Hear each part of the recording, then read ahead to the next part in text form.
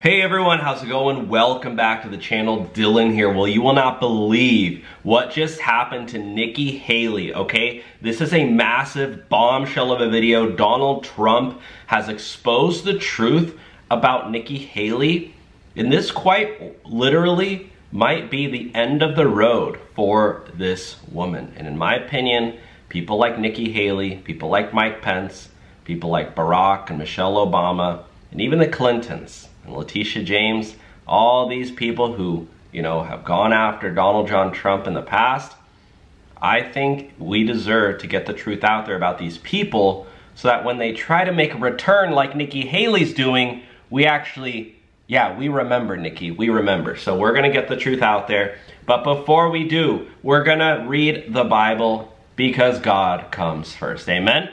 Comment amen down below if you believe that God comes first, all right?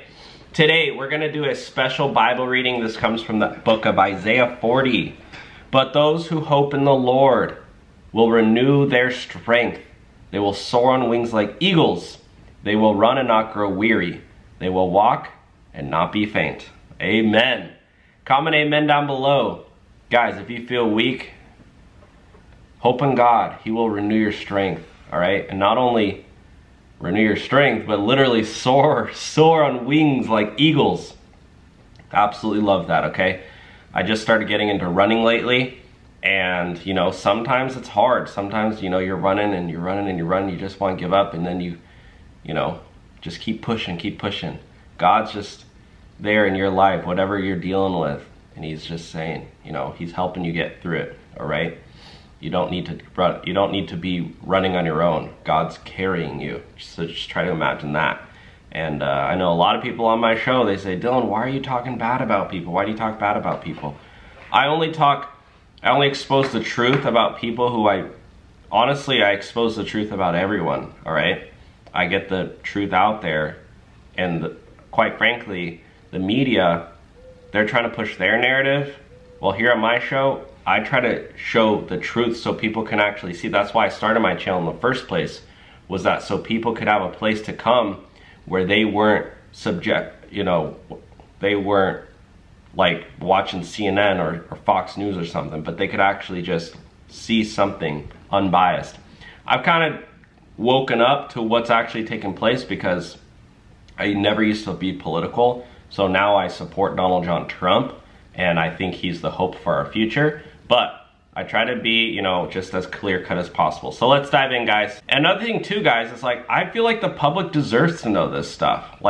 This is stuff that I would want to know if I were trying to navigate the political sphere. So again, this is Nikki Haley. We're gonna get into the deep, dark truth here, but this is Nikki Haley in January, and she basically is criticizing Trump's age. Listen to this, guys. Do not want a rematch between Biden and Trump. The first party to retire its 80-year-old candidate is going to be the party that wins this election. So she's basically saying that the Democrats are going to win now. Keep in mind this video, she says the first candidate who retires their first 80-year-old, Trump's not 80, Biden's over 80, but anyways, she's saying whoever takes down their old candidate, they're gonna win. So she's basically rooting for the Democrats. Most Americans do not want a rematch between Biden and Trump. And I actually just don't. The first party to retire its 80-year-old candidate is going to be the party that wins this election. So she's basically, coming out and supporting the Democrats in a way, right? Because they dropped Joe Biden. Now listen to this, guys. Now she's coming out and supporting Trump. Joe Biden is not going to be the nominee.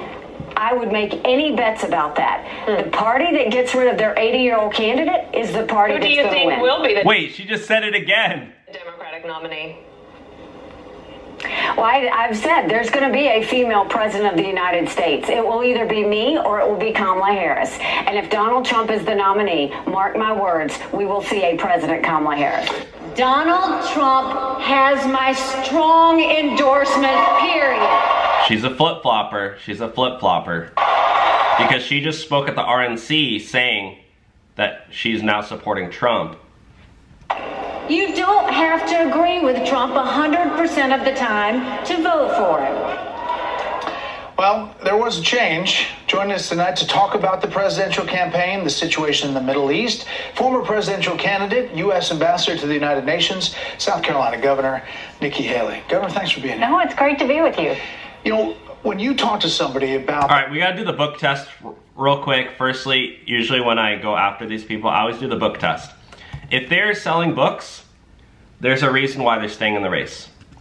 Because they're trying to sell books, and they probably have a deal with Simon & Schuster. Did she just release a book? She did. If You Want Something Done is what it's called. Nikki Haley wrote a book called Leadership Lessons for a Moment, If You Want Something Done. Yeah, she's only got 416 reviews. She's probably trying to sell some of these books. You always gotta look, guys, and see, are they selling books? Because what did we see with Mike Pence? Mike Pence signed a 7-figure book deal with Simon & Schuster, $3 to $4 million, and he got paid money to basically talk crap about Trump in his book. So I think that's the reason why he ran for president and why Mike Pence is going out to Israel and doing all this stuff, because I think he's trying to get book sales. Same thing with Nikki. Let's tune in. That evolution. Obviously, you're running for president in one, and you're endorsing the former president at the RNC in another. How do you explain that, and where do you see it right now? Well, if I thought Donald Trump and Joe Biden were the best candidates, I wouldn't have run. I ran because I thought I could do a better job. I ran because I really cared about the next generation, what was going to happen, and all of the issues that I talked about on the campaign trail. But we are where we are. I am a voter, too. I have to make a choice. And when I look at the issues and I look at the differences between the two candidates we've been given, there's no question that I want to see Donald Trump win this election, because we can't have a Kamala Harris and Tim Walz. I mean, all you have to do is look at what Kamala Harris has said. She doesn't think illegal immigrants are illegal. She thinks that we should give them free education, free place to live, free health care. Tim Walz thinks socialism is neighborly, and he's gone a step further and thinks we should give them free tuition. They want to raise taxes. You look at everything that's happened with our economy already. We can't afford that. More than anything, from a national security perspective, you can't go to Kamala Harris and Tim Walz, who have not had the foreign policy experience, and the experience they do have is that they want to expand the Iran deal and give more money to a terrorist organization that says... Well, I think, I mean, not to give Kamala any credit, but her supporters are kind of stupid, so they're probably going to vote for her regardless. Listen to this. This is Kamala Harris. She's holding Phoenix, Arizona. Kamala Harris is holding a rally in Phoenix, and some guy actually interviewed Kamala Harris supporters, asking them why are they voting for Kamala, and the answers will shock you. Listen. Kamala Harris is holding a rally in Phoenix, Arizona, and her supporters are asked, what is your favorite Kamala accomplishment? Today, we're trying to find out from the attendees what Kamala Harris's greatest accomplishment has been as VP. I mean, honestly, I'm not too into politics. I'm just here for the vibe. Becoming the first female vice president. So just becoming the VP is the best accomplishment? Yeah, absolutely. Being a good person. Being a good person? Yeah, she's I don't know. She seems really good for women. They don't know anything about her. It's crazy. Harris is there with the energy. She has a lot of enthusiasm, so it's important to get behind her. What is Kamala's, top accomplishment, you think? I can't say anything right now. Give me a second. Her top contributions to policy or policy as VP. I wasn't in on the policy making decisions with President Biden. It's crazy how all of Kamala Harris's biggest supporters, they can't even name one thing that she's done as VP for the past 3.5 years. It's shocking, but all these people are turning up to vote for her. Harris 2024 POTUS, a black job. This is so weird. I mean, is this a racial thing? I don't get why. That's weird. So I don't know. My favorite policies. Oh my gosh. See, I wish they would tell us more about that because I honestly don't know. Yeah, you know what's crazy, guys? Is I was doing my research yesterday, and I went to Kamala Harris's website, and she doesn't list any of her policies on her site anywhere. There's no political. I don't know why people are supporting her, because anywhere you go on her whole site, it doesn't even mention any of her policies that she's running on. I mean, she has her little bio where she talks about, you know, how she used to be attorney general in California and this and that, but it doesn't talk about any of her policies. So it's like, how are Democrats even, like, why would you want to donate to her when you don't even know what she's campaigning on? I mean, it's super strange, and she doesn't do any interviews. It's really, really weird. So let's keep listening. Death to America, there's a lot of differences there. We are where we are, and right now, for me, for my family, for those that I love, and as a voter, I think we need to hope that Donald Trump wins this election. Yeah, a couple of recent polls have shown this bump, this enthusiasm that this new ticket has received.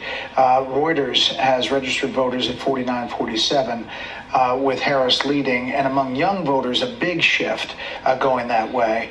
NPR, PBS, Marist has it 51-48, and with suburban women, Harris leading significantly. Will you... Suburban woman? That's kind of shocking. I feel like a lot of suburban women like Trump. That's weird.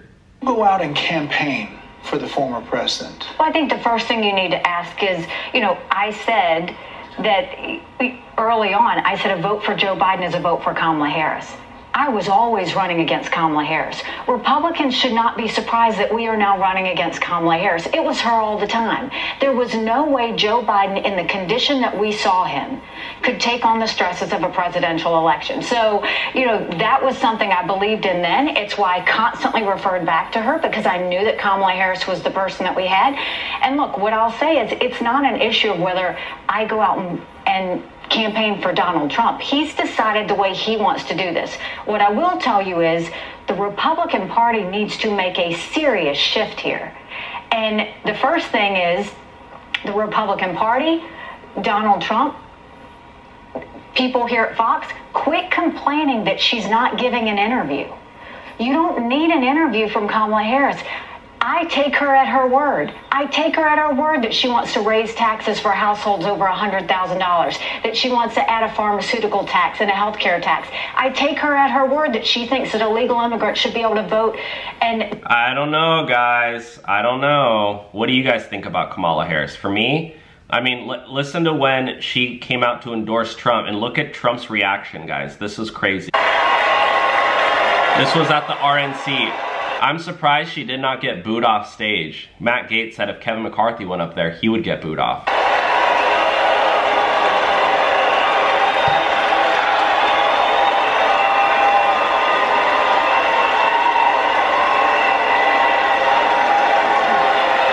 Why are people cheering for Nikki Haley? Are we living in an alternate universe?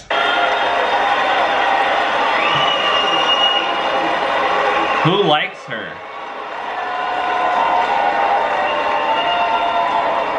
My fellow Republicans. She's got some balls to go up and speak at the RNC. I'll just give her that. President Trump asked me to speak to this convention in the name of unity.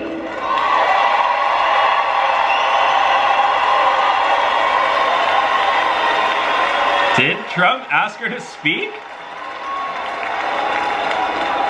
It was a gracious invitation, and I was happy to accept.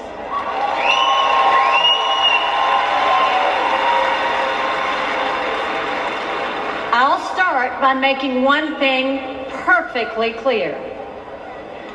Donald Trump has my strong endorsement, period. Look at Trump, guys. Look at Trump. He stands up for her. Look at that face though. Yeah, I don't know if he did ask her. I mean, I'm having trouble believing Nikki Haley here. He doesn't even look up at her.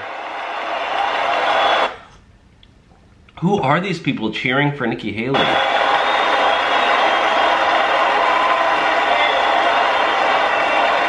Yeah, look at Marjorie Taylor Greene. What a I don't like to cuss on my show, but she's a powerhouse of a woman.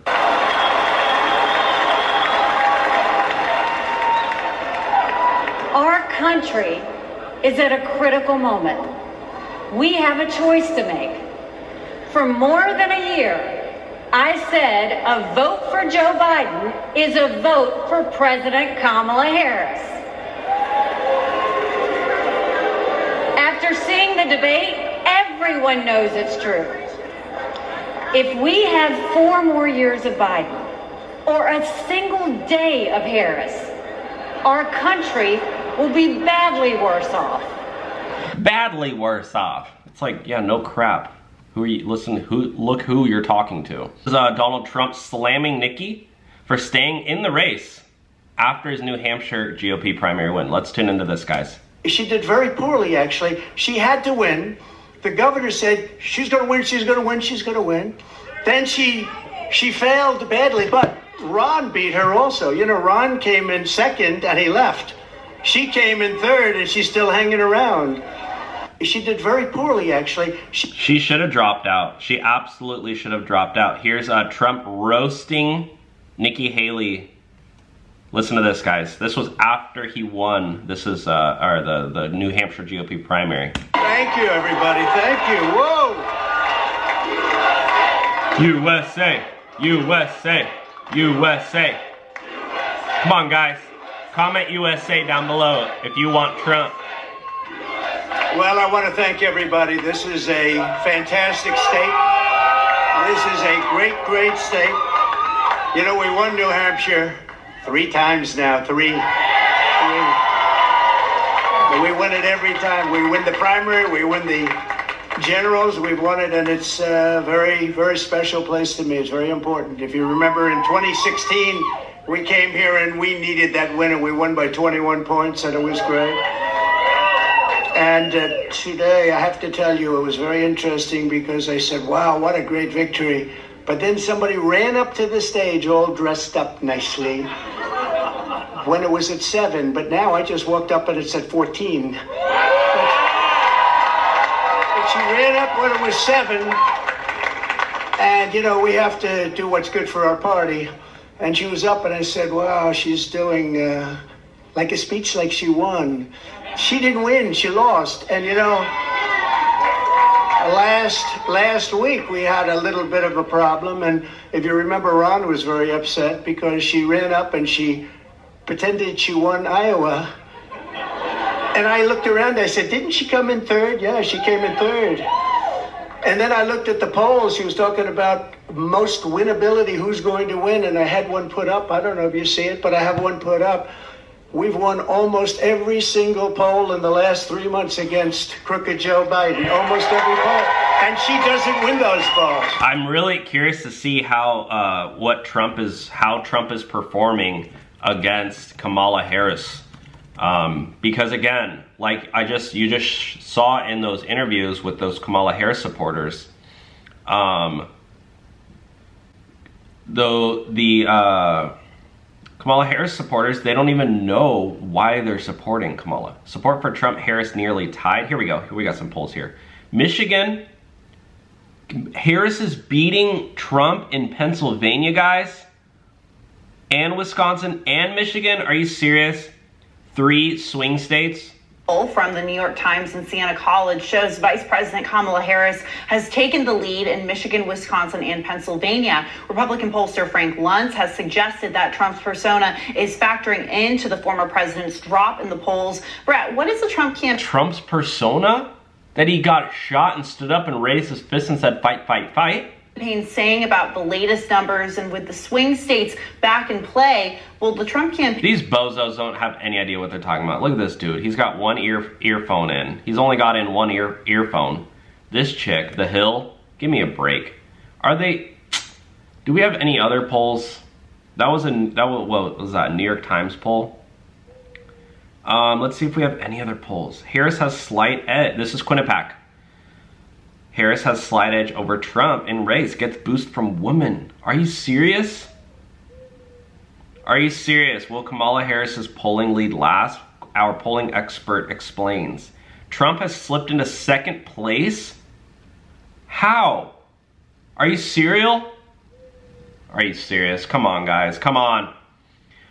This is former President Donald Trump calling Nikki Haley a globalist. Tune into this, guys. When you said yesterday that she was a globalist fool, back when she was your UN ambassador, you did praise her quite a bit in that job, even when she was leaving that job. So well, yeah, even people like Mike Pence can start off good and then go south. All right, people can switch sides. We saw the opposite with J.D. Vance. J.D. Vance was a never Trumper, and then now he's a Trumper. Pushes back and refers to those times. Well, look, she is a globalist. I've always known that about her. And our country cannot be globalist. We don't even have that choice anymore. We owe $35 trillion, and we have to take care of ourselves first. But, you know, I had no wars going on. We defeated ISIS. I defeated ISIS in a matter of months. They said it would take 4 or 5 years. I did it in a few months. And I just took everybody. I was taking everybody out. It was the opposite. I rebuilt the military, but the opposite. And we really had peace through strength in this country. But I got to know everybody, and I got to know Nikki very well. Nikki was not a great negotiator. She had certain things that she was good at, but she wouldn't be good for this job. I can tell you that right now. Wow. I love hearing Donald John Trump. Now, this is Donald Trump Jr. slamming Nikki Haley and revealing the truth, guys. I said I wasn't holding back. We're playing all the clips today. This is Trump Jr. Tune into this. He's shedding a lot of truth here.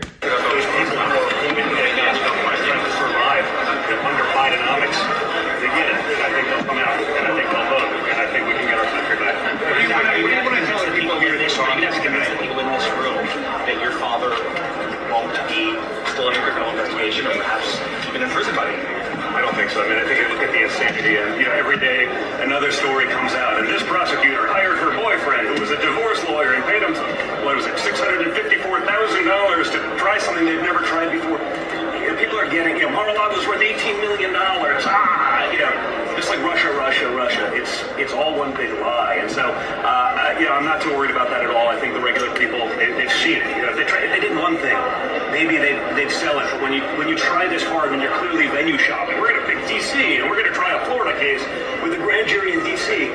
The American people aren't stupid, and everyone wants to try to sell them something. But I think they see through the nonsense. They saw through the lies. We were told the adults are back in charge, and look at what's happened to the world in the last 3 years. So I don't know. I'll figure it out when I get up there. I'm not one of these guys that needs bullet points. I go in, I speak from my heart. That's what I do. I'm not a politician. I don't do this for a living. I just do it because I believe in it, and I want to do what's right for the American people. What do you say about the new voter sentiment that immigration is one of your top issues in the Senate? It should be. It is equally sick. The hesitant between Donald Trump and Nikki Haley, and well, if they want to be. Here we go. This is Trump Jr. exposing the truth about Nikki Haley, guys. Well, if they want to be in every war in the history of the world, they should vote for Nikki Haley. If they want to get back to peace and prosperity, the choice is clear that it's Trump. Did you want to show up in the Senate earlier? Totally had nothing to do with it. I showed up, where You know what I think, guys? I think Nikki Haley, she has another reason for getting involved.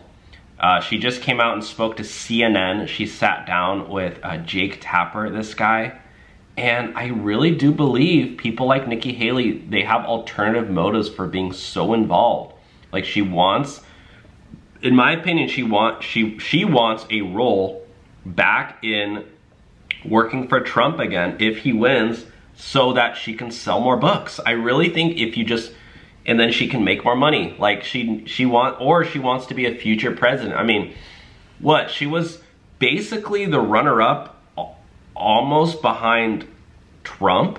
I mean, this is actually kind of scary, guys, because Nikki Haley in the future, she's probably gonna run for president again. I don't like this woman at all. So much has happened since we last sat down and talked. You dropped out of the race. You endorsed Donald Trump. You spoke at the Republican National Convention. Your father sadly passed away. Why is she going on interview after interview after interview? She's speaking at the RNC all of a sudden, because it's been months, guys. Michael, who's a major in the South Carolina National Guard, returned from a year abroad. And I want to get to all of that. But first, I have to start with the news from Sunday of President Biden dropping out of the presidential race. You have always been skeptical that he could last for another 4 years in office. Were you surprised? I wasn't surprised, and I didn't take happiness in it. I think through the whole campaign, I fought for mental competency tests. I wasn't doing it to be disrespectful. I wasn't doing it to be mean. I was doing it because I think it's not just Joe Biden. There is an issue that we have in D.C. where people will go into office and they won't let go. And then their staffers and their family keep propping them up. And it's a problem for the American people. And so I never thought he would make it to the election. I always said a vote for Joe Biden is a vote for Kamala Harris. And I think that's what's... No effing duh, dude. Kamala Harris is Joe Biden's VP, and everybody was already saying that Joe Biden's too old anyways. This girl's a complete idiot. That's her famous tagline. I always said a vote for Joe Biden is a vote for Kamala. It's like, no duh. You don't need to keep saying that like that's some enlightening statement. Playing out. You also said, in addition to a vote for Joe Biden, well, you said a vote for Joe Biden is a vote for Kamala Harris. You also have said, if we nominate Donald Trump, I guarantee you we're going to have President Kamala Harris. Do you still feel that way? I think that, look, the Democrats are very smart to put in a younger candidate. I think that that's what America has craved. But I think what you look at is they put in the weakest candidate they could put in. You look at the fact that Kamala, she had one job. That was to deal with illegal immigration and the border. She didn't do it. Well, we could all agree that Kamala Harris didn't handle the border situation well, but let's watch some of Nikki Haley's speech at the RNC, guys, or the rest of it, and then I'll let you know my thoughts after. For the sake of our nation, we have to go with Donald Trump.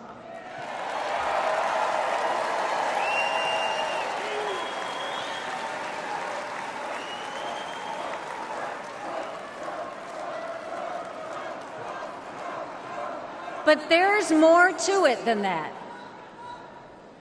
We should acknowledge that there are some Americans who don't agree with Donald Trump 100% of the time. I happen to know some of them. And I want to speak to them tonight.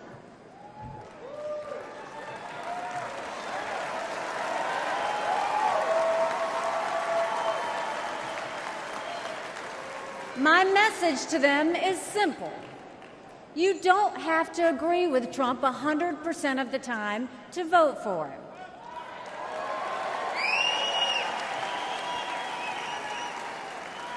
Take it from me, I haven't always agreed with President Trump.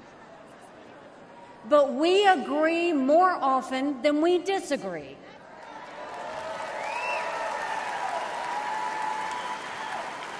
We agree on keeping America strong. We agree on keeping America safe. And we agree that Democrats have moved so far to the left that they're putting our freedoms in danger.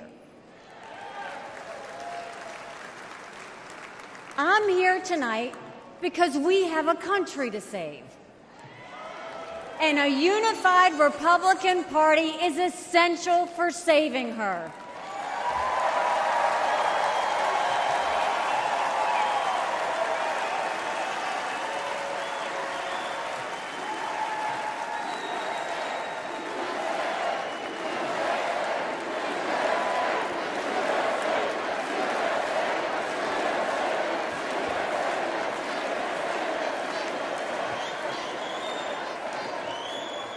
For those who have some doubts about President Trump, I want to tell you a few things about the Commander-in-Chief I know and worked with.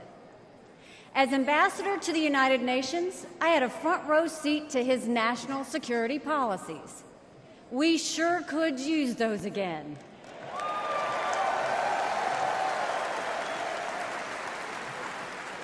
Think about it.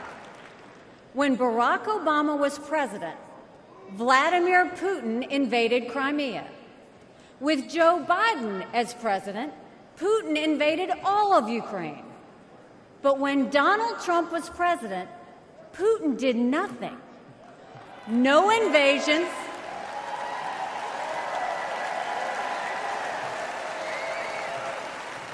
No invasions, no wars. That was no accident.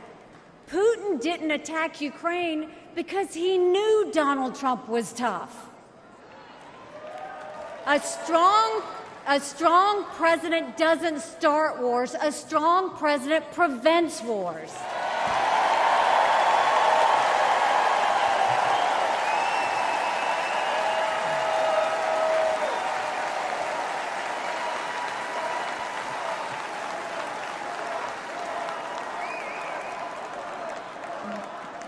Then look at the Middle East. Every problem in that part of the world can be laid at the feet of Iran. The dictators who chant death to America are the bankrollers and weapons suppliers for Hamas and Hezbollah. They're behind the barbaric massacres and the hostage-taking. Once again, compare Trump and Biden. Trump got us out of the insane Iran nuclear deal.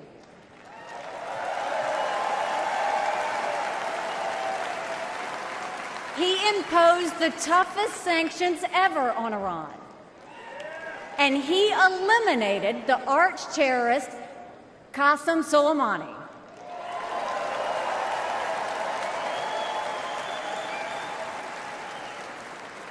Iran was too weak to start any wars. They knew Trump meant business, and they were afraid. And then there's Joe Biden. He lifted the sanctions. He begged them to get back into the nuclear deal. He surrendered in Afghanistan. He sent every possible sign of weakness. Even now, while Hamas is still holding Americans hostage, Biden is pressuring Israel instead of the terrorists.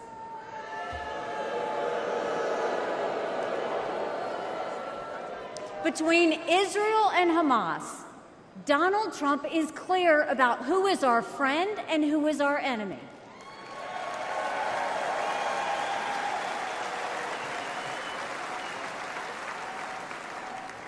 Then look at the border. It's the single biggest it's the single biggest threat Americans face. Under Joe Biden, migrants are coming into our country by the thousands every day. We have no idea who they are, where they end up, or what they plan to do. And let me remind you, Kamala had one job, and that was to fix the border. Now imagine her in charge of the entire country.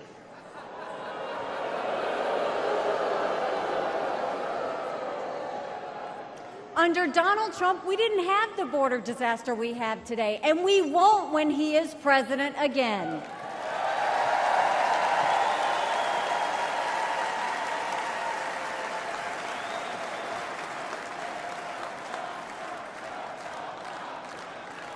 I was proud to serve America in President Trump's cabinet, and I'll tell you something you won't hear from the critics. He appreciated advice and input. Americans were well served by his presidency, even if they didn't agree with him on all things. Now, to my fellow Republicans, we must not only be a unified party, we must also expand our party.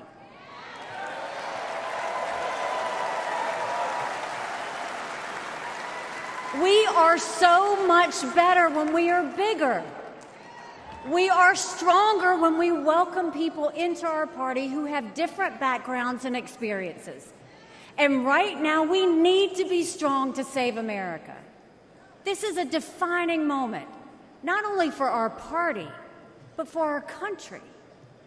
Our fellow Americans are fearful right now. Families are suffering from inflation and wages that don't keep up with prices.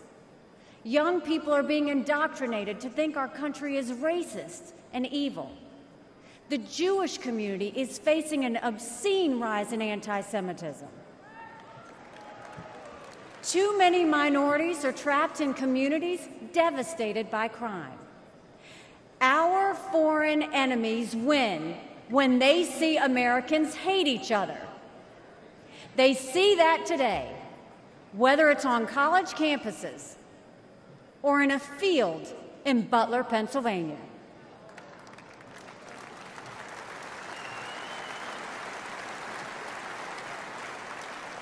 But we can conquer those fears with strength and unity. No president can fix all of our problems alone. We have to do this together. America has an amazing ability to self-correct. In this moment, we have a chance to put aside our differences and focus on what unites us and strengthens our country.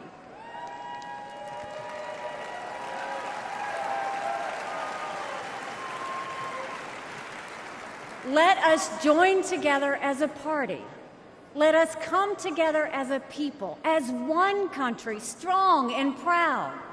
Let us show our children and the world that even on our worst day, we are blessed to live in America. God bless you. Thank you. God bless the United States of America. So let me know your thoughts down below. Thanks for watching, guys. Take care, and God bless.